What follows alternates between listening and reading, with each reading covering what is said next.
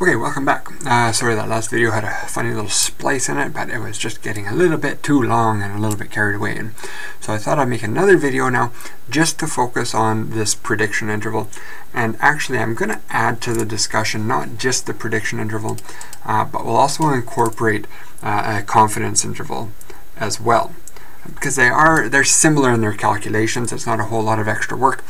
And it's helpful to see just how they differ. So what we're going to be looking at here, let me just scroll down a little bit. So here we have estimated this equation. I'm not going to use Q's and P's, it'll just be complicated for the price and quantity. Let's just keep it generic. We have Y and we have X, and we estimated here the point estimate was 59.3, and we had a slope of negative 92. So this describes our point estimate of the relationship between X and Y. Now, like any other point estimate, there's uncertainty in that point estimate. You recall, we've done the most basic one that we did was on the sample mean, where we had an upper limit and we had a lower limit. Oh my gosh, off to a good start. A lower limit and an upper limit, and we had some level of confidence, let's say 95% confidence that the population mean was somewhere in there. Well, we did that now for these coefficients on this estimated regression equation. So what that means is this linear equation that we estimated, well, this is just a point estimate of that relationship. It's subject to some uncertainty, which means that diagrammatically it might be a little bit steeper, and if it's a little bit steeper, of course, if it's a little bit steeper, the y-intercept is a little bit higher. So if it's a little bit steeper, it looks something like this, or maybe it looks something like this. Oops, that could be better. Something like this. So because of this uncertainty in the y-intercept and the slope coefficient, that translates into all these possibilities as far as the nature of that relationship, the slope and the y-intercept of that relationship. Now, I've intentionally drawn these so they all line up. They all go through this 1 point x bar, and over here, I'm going to redraw this one. I don't like this line. There. And this would be y bar. So they all cross through there, and that's because of this relationship here. But as we can see, if we're going to use this for prediction purposes or estimation purposes, well, we can take any value for that independent variable and put that into our estimated regression equation, and here we get a predicted value, y hat. Well, y hat is just our point estimate of that average value for y, for some given level of x, call it x star. So again, as a point estimate, well, if that's a point estimate for some average value, we can also calculate a confidence interval around that point estimate. And so maybe the true expected value, the true average value of y, is somewhere within there. And so we can see that based on the uncertainty that exists in that point estimate of the relationship. So for example, maybe it's somewhere way up here. If that slope is a little bit flatter and the y-intercept is a little bit lower, then for that level of interest of the independent variable, our point estimate is here, but it could range, given the uncertainty in our estimate for those parameters, it could range between here and here. So that would be a confidence interval for that expected value of y. What this problem is asking us to do is a prediction interval. And so what that is rather than an interval estimate for an average value of y, so rather than an interval estimate for this expected value of y, it's actually an interval estimate for a precise value of y. So what that means is, looking at this confidence interval that we have here, this is an interval estimate for an average. Around an average exists a distribution of observations. So let's say that our true population average is somewhere closer to this lower limit. Well, if that's the case, there exists around that average a distribution of observations. Similarly, if the population average or population mean is closer to that upper limit, well, there exists a distribution of observations around that average as well.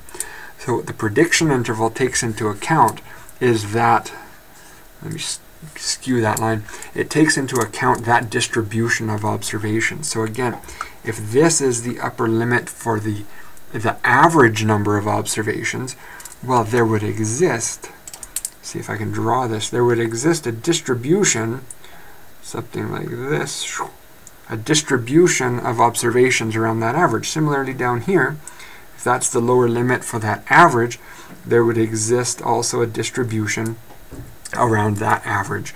So the prediction interval will always be wider than a confidence interval because it incorporates that distribution of observations. So the interpretation is a little bit different too, and we'll see that when we get there, because now it's an interval estimate for a specific quantity in this case, not an average quantity. So let's do the calculations, and we'll see how this goes. Now, first of all, before we do the calculations, we can see where these intervals are going to be the smallest, right? As we move away from this point here, x bar and y bar, that uncertainty in the y-intercept and the slope, it increases. That range increases. This distance increases as we move away from that average value. And so what that means is our confidence intervals and our prediction intervals, they're going to get wider and wider as we move to either side. As we move to either side of that average value for the independent variable, our confidence intervals and our prediction intervals, they just grow in size because this uncertainty in those parameter estimates, that any small amount of uncertainty, it grows. It gets larger as we move away from x bar. So our formulas that we need here, we'll have our predicted value for y hat plus or minus this critical value, same degrees of freedom as MSE, same that we've been using, times the standard error of the regression.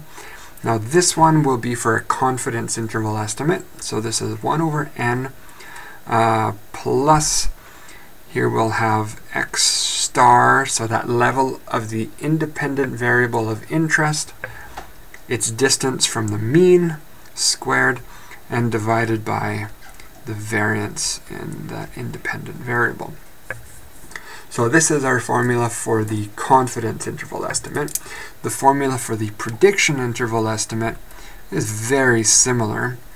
It's that same critical value, same standard error of the regression. All that's different now is that we take into account this distribution of observations around that point, and that has a standard deviation or variance of s. So here we just add a 1, so it's 1 times s plus 1 over n plus this same thing, and xi x bar squared. Okay, so you can see the formulas are very different. You can see the formula for the predicted value, it's going to be a little bit larger because it takes into account that additional distribution around that mean. So let's get into our calculations here. So this calculation that's set up, it's going to be a little bit simpler to do because in the problem we were asked specifically to develop a prediction interval estimate for the quantity demanded at a price of 56. Well, wouldn't you know it, that's exactly our mean. So that's going to shortcut. It'll shorten our calculations a little bit, because look what happens in the numerator up here. If our level of interest of the independent variable is equal to 56, and our mean value of that independent variable is 56, well, we're developing an interval estimate right around that point where there's the least amount of uncertainty, or at least the least amount of influence from this uncertainty on our predicted values. So this term here, because x star is equal to x bar, this term is 0, this term here is 0, which means that we can shorten our calculations a little bit, this piece just disappears. We don't even have to worry about it because that numerator is equal to 0. So let's plug in some numbers here. Let me just scroll. Okay, we'll do it. I'll do it here, I guess. I'm running out of room all the time.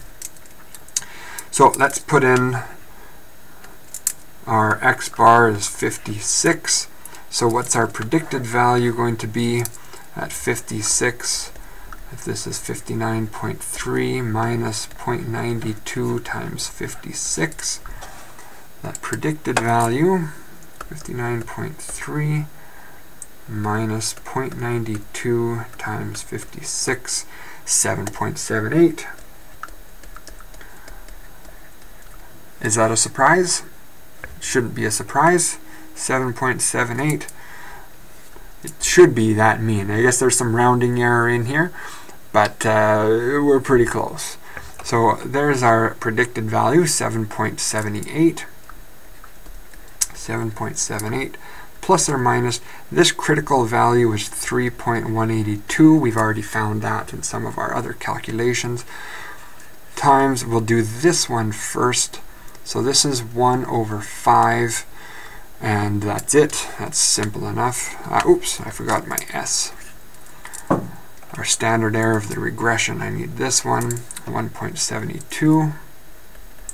1.72 times square root of 1 over 5. This, again, there's so many similarities here. This really just degenerates into something that we saw back in Module 9. This is going to be the y hat plus or minus the critical value times s over root n. If you've seen previous videos in Module 9, this is exactly the formula, different notation, but exactly the same formula for a confidence interval around a mean, a sample mean. So anyways, let's carry on. 778 plus or minus. Let's figure out this margin of error. So this is, oops, 1 divided by 5 square root times 1.72 times 3.182 equals, so margin of error is let's just call it 2.5. Too many decimals in here. Okay, so this is going to be, where can I put this in here? Right there. Okay, so we have our point estimate, 778. And then we have our upper limit for the confidence interval, 7.78 plus 2.5, 10.28. Whoops. And the lower limit, 7.78 minus 2.5, 5.28. So there's our confidence interval for the expected value of y. So what this means is that if our price, that is our independent variable, if price is $56, my point estimate is that we'll sell an average of 7.78, so quantity will be 7.78. Confidence interval, at a price of $56, we can expect to sell an average of between 5.28 and 10.28. Now we'll do the prediction interval, which is all very similar. This is still that same standard error, 1.72. And now this is times 1 plus 1.5. And again, this term is all 0, so we don't need that. So I'll get this calculator out again. And this is going to be 1 plus 1 over 5. And square root that times 1.72 times 3.182. So there's my margin of error of, let's just call that 6. And so now, let me just scroll up a little bit here. We have our prediction interval. That will always be a little bit wider. So this will be 6 plus 7.78. So 13 point, let's call that 13.8. And the lower limit, 7.78 minus 6, 1.78. Okay, so again, point estimates in the middle. So wrapping this all together, if our price at a price of $56, our average quantity sold will be 7.78. So average quantity demanded, 7.78. To describe the confidence interval means that if we set the price at $56, we can expect to sell an average of between 5.3 and 10.3. So quantity demanded, the average quantity demanded will be between 5.3 and 10.3. The prediction interval now, with a price at 56, quantity demanded, so specific quantity demanded, will be between 1.8 and 13.8. So the difference here, this is a 95% interval estimate for an average. So the average will be between 5.3 and 10.3. This is a 95% interval estimate for the specific amount. So at a price of 56, specific quantity demanded will be between 1.8 and 13.8. Okay, so I'm glad I started another video for this. It's turned out to be 16 minutes. So I hope that makes sense. I think we'll do at least one more exercise here. So thank you very much for watching, and I certainly hope it was helpful. Bye-bye.